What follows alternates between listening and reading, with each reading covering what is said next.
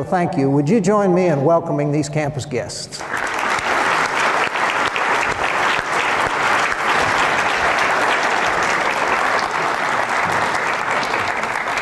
And I will turn it over at this point to Red McCall.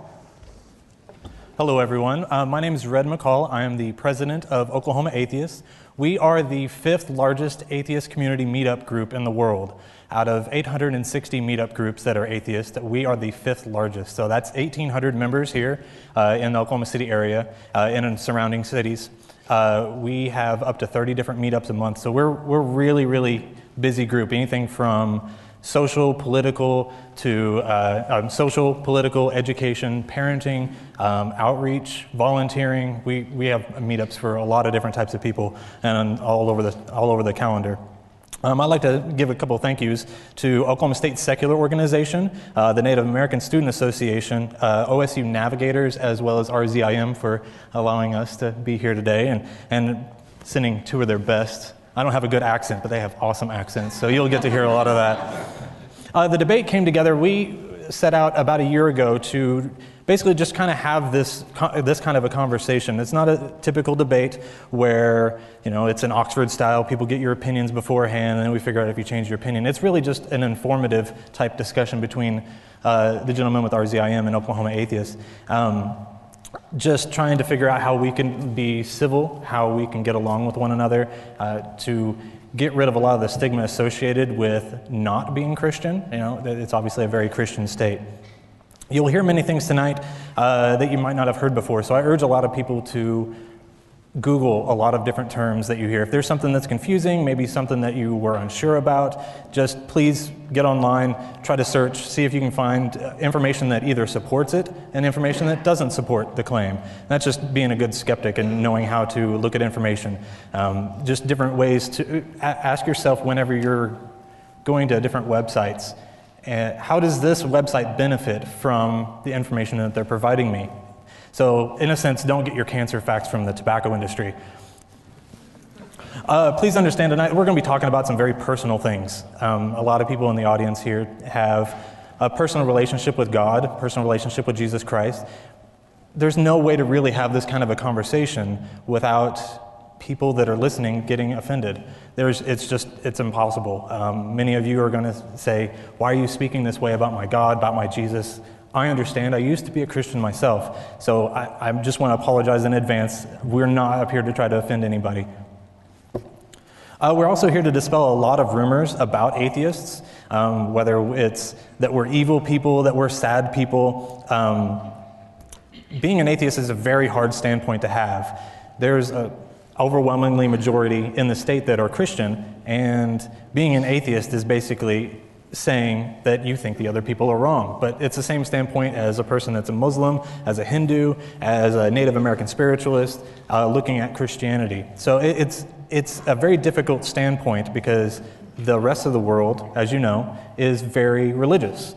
Now, the percentage of people that are secular, meaning no religion whatsoever, or even people that claim to be atheists, is a pretty small percentage in compared to the rest of the world that do believe in some kind of higher power, some kind of God. So being in my standpoint, it's very difficult. If I was a Hindu, it might end up being a little bit better of a conversation because it would be a conversation of telling the other person the different proofs that would be saying that that your religion is correct over the other one. But I'm saying I haven't been convinced. So kind of going to the next thing, I'm an atheist. I've been an atheist for quite a while. I used to be a Christian. I'm not an atheist because I'm mad at God. I'm an atheist because I've failed to be convinced. I am a blank slate in that sense. I'm very, very open to any kind of evidence, any kind of proof, any kind of, like I said, evidence that would lead me to a conclusion. But unfortunately, I haven't been able to find any. So, like I said, discussions like this can be very difficult whenever it comes to my standpoint of being an atheist. Like I said, once again, I'm just an open slate, so hopefully through the end of the year we can be able to have a little bit more information that's out there, some different things that maybe I can go home and Google and maybe even change my mind. To kind of talk about what it is to be a believer, to be somebody that does believe in a higher power, that is called a theist. I'm an atheist. So it's much like saying typical versus atypical or symmetrical versus asymmetrical. It's a name. Atheist is a name for something that I'm not, much like I'm also a non-smoker. So kind of the same idea with that. Except I'm not an atheist because I'm mad at God. I can't stress that enough. That seems to be a prevailing thing. I'm happy. I lead a good life. I'm moral. I have fun with other people, and I value community. I just don't necessarily follow a higher power, So that's something I can't stress enough with that. In the book of Matthew, chapter 7, verse 12, Jesus said, "So in everything, do to others what you would have them do unto you, for this sums up the law of the prophets." Now, both atheists and theists can agree that Jesus said quite a few good things in the Bible, especially about humility, charity, compassion. However, the golden rule is not specific to Christianity. There's a poster that's out there that actually is hanging up in the United Nations, and it's the golden rule poster. There's a Google term. It actually features 13 different religions throughout the world, each of them having the golden rule as one of their tenets. Now, some of those religions predate Christianity. Some of them are geographically isolated away from Christianity. So the idea is if it didn't come from Christianity, because obviously either separated by time or by distance, then where did it come from? Well, I'm of the mindset that it's more of a human moral code. It's a really good lesson to live by. So that's, like I said, please Google the golden rule poster. Now, with the golden rule, treat other people like you want to be treated. And the message that I can say to both atheists and theists is just treat everybody the way that you would personally want to be treated with that. Both want the best whenever we're having conversations. If you're having a conversation with a theist or having a conversation with an atheist, that just listen, don't be rude, don't be pushy, treat them exactly the way you want to be treated, and that's exactly what we're going to be doing up here tonight. It's not a contest. You have to keep in mind that people aren't going to just change their minds right then. So pushing that hard is not the thing you need to do. Give people a chance to do their own research, and they'll convince themselves or not convince themselves. So we're atheists, to the atheist here, Christians aren't dumb. Not saying all of you think that's the way or anything like that. And same thing for Christians. Atheists aren't dumb. We're not lost. We're not misguided. Same thing for the Christians. So if we kind of come at it that way and try to think that we're on the same page and that we're both intelligent people, and the atheists have just failed to be convinced. Both of us have knowledge that we want to share with each other, and once again, that's what you'll see up here tonight. So, not judging each other, not doing anything like that. I can't say. One of the things I would like to point out also is that not to judge atheists or even judge theists or anybody else based off of your interactions with some of them. People are jerks. Jerks represent a lot of different people in a lot of different religions. So if you end up having one conversation with one atheist one time and that guy was a jerk, that doesn't represent all of us. Same thing with Christians. Having that one person doesn't represent the whole majority, the whole of the entire religion. So don't judge us based off of Stalin. We won't judge you based off of Westboro Baptist. I think everybody kind of agree that they're jerks. And so that's kind of the point I wanted to make with that. So some of the questions that will probably end up coming up tonight in showing that we are on the same page is, where did this all come from? Where did we all come from? It's a very common question that atheists specifically get. And I'm very happy with saying, I don't know. I do believe that the Big Bang provides some evidence. There's a lot of gaps in knowledge. What came before the Big Bang is the common question. I don't know. But we don't know if we even have a way to figure that out. Oddly enough, the same question can also be applied to Christians. Because where did everything come from? God. Well, what came before God? Did God have a father? How old is God? Does he have a belly button? So a lot of different fun little questions like that. Regardless of how it all came into being, we can all see that the world is beautiful and that you should treat everybody the way that you want to be treated. And it doesn't really matter how it was created. That kind of knowledge might come, it might not come, so we don't know. So hopefully by the end of this discussion, we'll have a little bit more civility. People can talk with each other. Hopefully by the end of the night, you'll be able to have conversations with other Christians or other atheists or anybody else that's in the room of any other kind of religion, and hopefully make some friends tonight. So thank you. Thanks, Rick.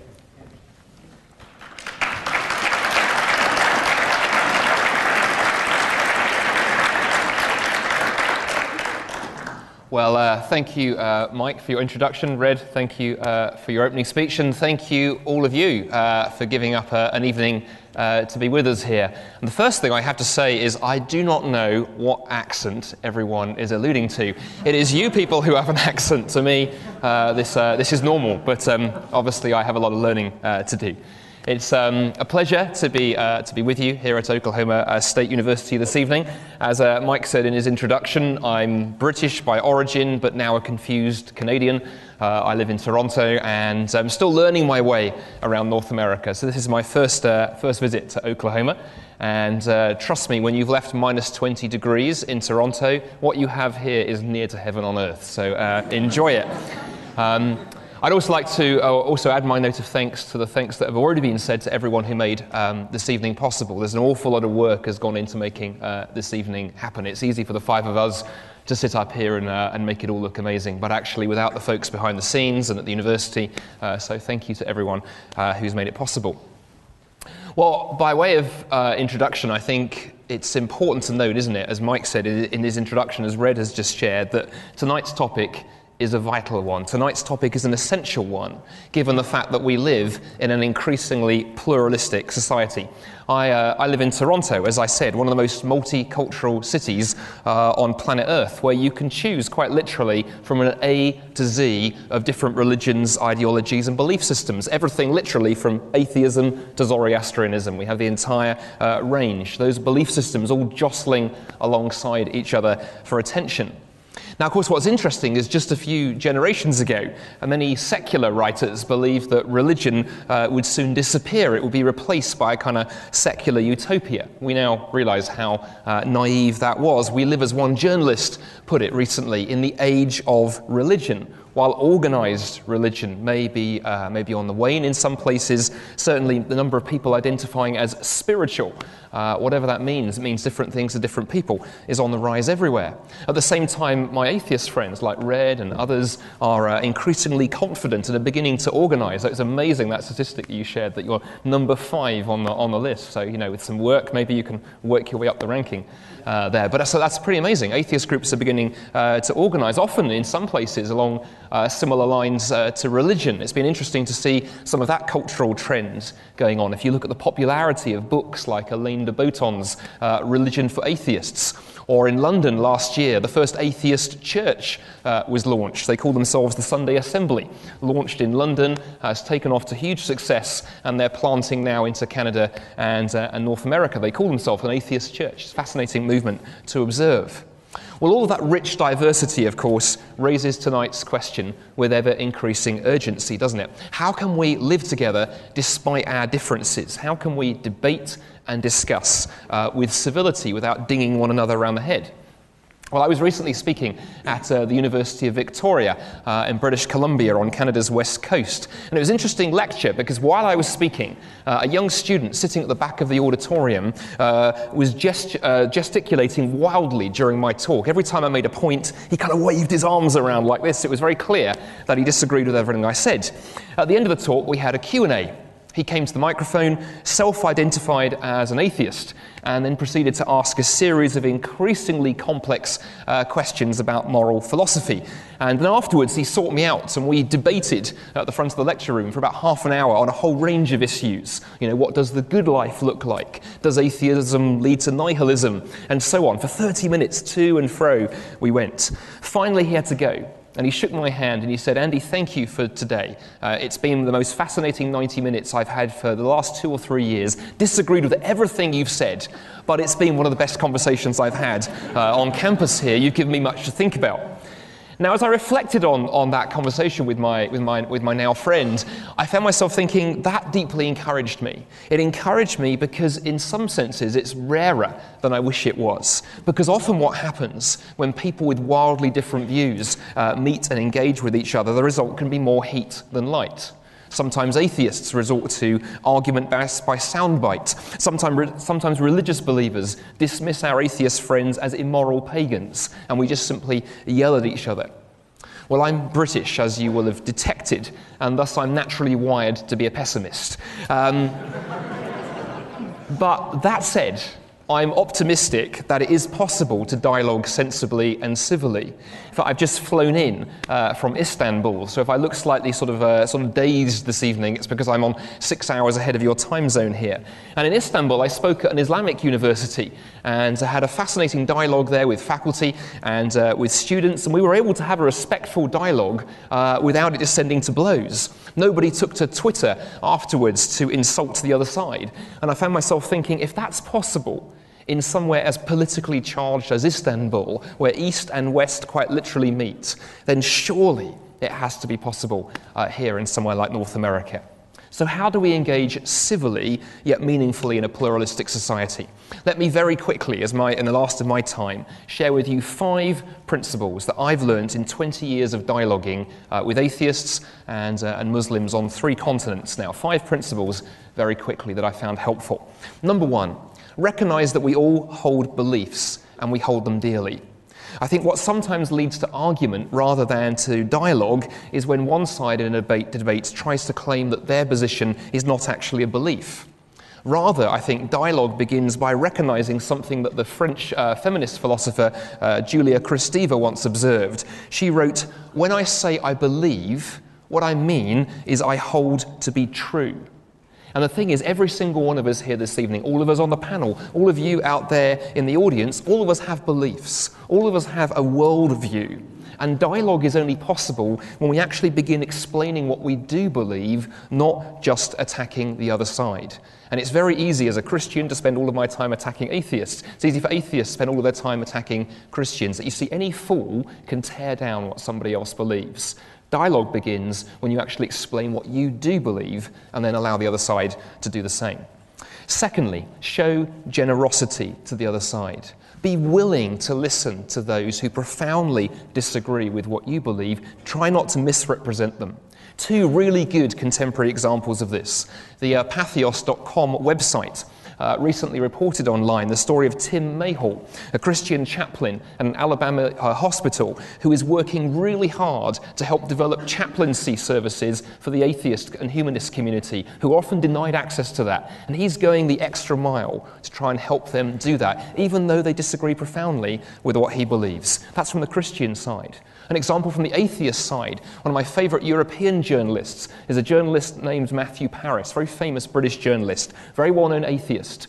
Well, a few years ago, he wrote a very influential article called "As an Atheist, Why I Believe Africa Needs God," in which he describes his journey, his travels through Malawi and Africa, and the positive difference that he'd seen Christian faith make. You see, it takes generosity to be a Matthew or a Tim, because often your own community can turn on you and say, "Why on earth have you said that and been so kind about the other side?" Show generosity to those even who you disagree with. Thirdly, take accountability for your words and be open to critique. A good example of this concerns social media. If we're genuine about debate and civility, we need to make sure that we demonstrate that what we say, both offline, but especially in this age of the digital age, online, is respectful. I often say to Christian audiences when I speak in churches that one of the best ways to avoid the charge of hypocrisy that is sometimes leveled at Christians and those who don't share your faith is to challenge them to, if they see a disconnect between what you believe and what you live, between what you say you believe and what you say, then invite your friends to point it out and to haul you up on it. In other words, be transparent, be open to critique. And if we speak the language of dialogue and civility, but for example our social media feed, our Facebook page is full of ridicule and insult, then we should invite people to critique us and ask us how serious we are. Be people who are transparent. Fourthly, penultimately, reflect on our shared humanity. Dialogue begins, I believe, when we recognize that despite our differences, atheist and Christian, we are all human. Of course, as my Oxford colleague Os Guinness once remarked, to be fully human, he said, we need to know what humanness is.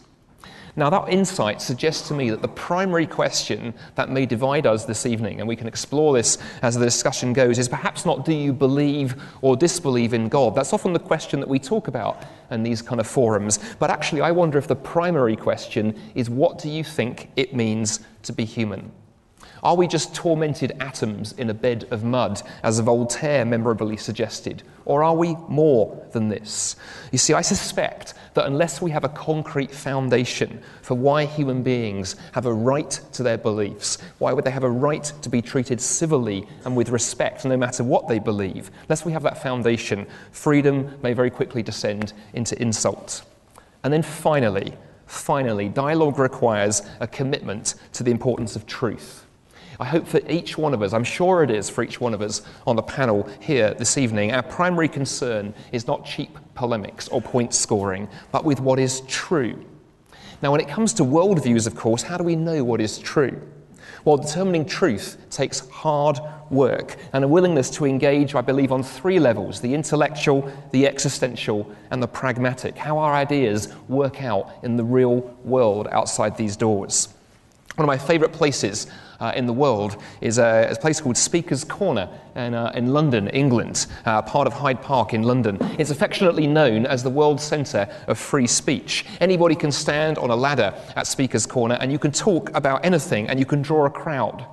I first learnt public speaking at Speaker's Corner, and I found it a wonderful environment to learn to dialogue and debate and engage with Marxists, with Muslims, with atheists, with people of all beliefs and none. But Speaker's Corner taught me a really important lesson, I believe.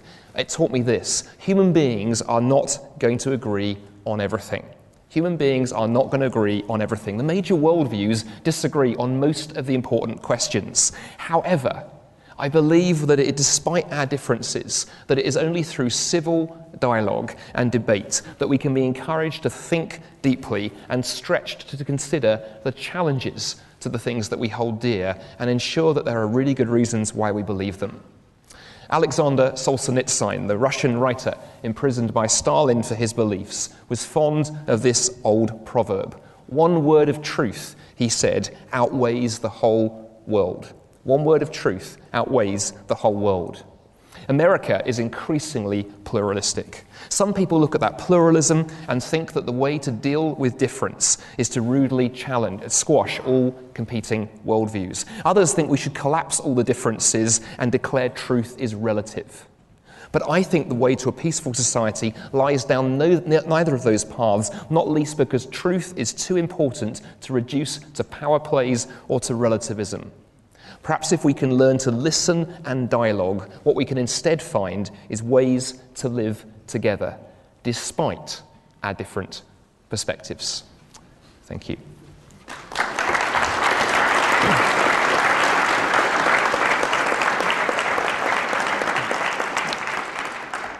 Two fine, clear opening statements, and now let me just turn to the panel in general and say, gentlemen, anyone who would like to respond or you want to open a new conversation stream, feel free to do that.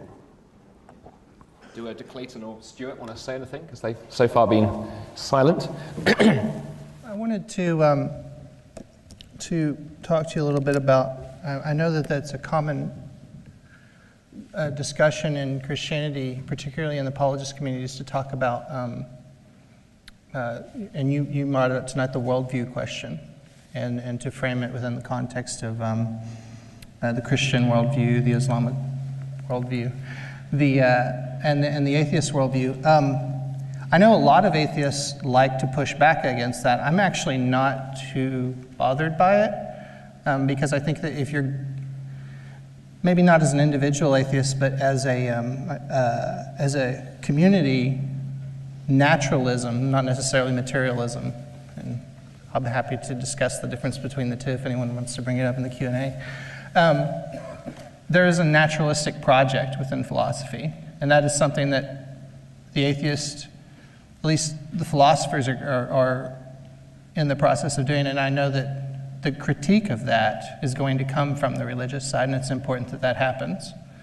So both, and from other atheists as well. But so I know that, I mean, you guys, I've looked at some of your videos and things, and one of the things that I know that a lot of apologists like to talk about is the coherency and consistency of the atheist worldview. And you talked about belief being, a stance on something that you hold to be true. A lot of a lot of people who are non-religious or atheists like to say that atheism is a lack of a belief, and that can only get you so far. If you genuinely care about what is true, then it's important that you try to find out what science says about the way the world is and what is philosophically coherent. And I think that atheism is philosophically coherent. I don't have a problem with taking that stance. But I know that the critique of that is important. So I think there's a good place for that to happen in philosophy. So. Yeah, thank you. I have an accent as well. I'm from Georgia, so I speak like a Southerner. I'm still learning how to talk right. It's not working very well. Now, I really appreciate what you were saying about our perspectives and beliefs. And sometimes when we're trying to describe perspectives of how people see reality, we need systems, and these are tools. As long as we realize that the person, the belief, the idea is always more than the system, that's a descriptive tool. But I think sometimes, I think that what we all share in common is that we're interested in reality. That's what we're all looking for. We want to know what is the really real. We're in the matrix, if you like, and we're trying to find out what's the really real, red pill, blue pill, whatever, and go down the rabbit hole into Kansas. But the search and the hunger is to try to find it. So when we look at other world systems, at some point we're all living in making judgments about reality. We're trying to find out what's the nature of reality. I was raised my father was a Fabian socialist, if that would be kind of the word they would use in Britain. Post-war military generation in Britain, it was basically secular. Religion was past its sell-by date in Scotland. I was not interested in that at all. So the God question was not something that I was dealing with in that sense, but I was dealing with questions of existence. So when Christianity came into my world, or where the God question, it reformed and reframed my worldview by changing what I thought reality was. And so to me, it's not just a philosophical question, and that's the same because I read, as you were telling about, that you had been raised a Christian, you had walked away from it, and I know there's probably good reasons behind that. We'd love to, and we'll hear probably. But the idea that what we're talking about tonight is how we understand what reality is, how we listen to someone else describe their view of reality, and how do we adjudicate between these views when all of us have to make judgments. And I think partly that's what the conversation's about. That, as you said, there are reasons why we believe, and there are reasons clearly why you don't believe.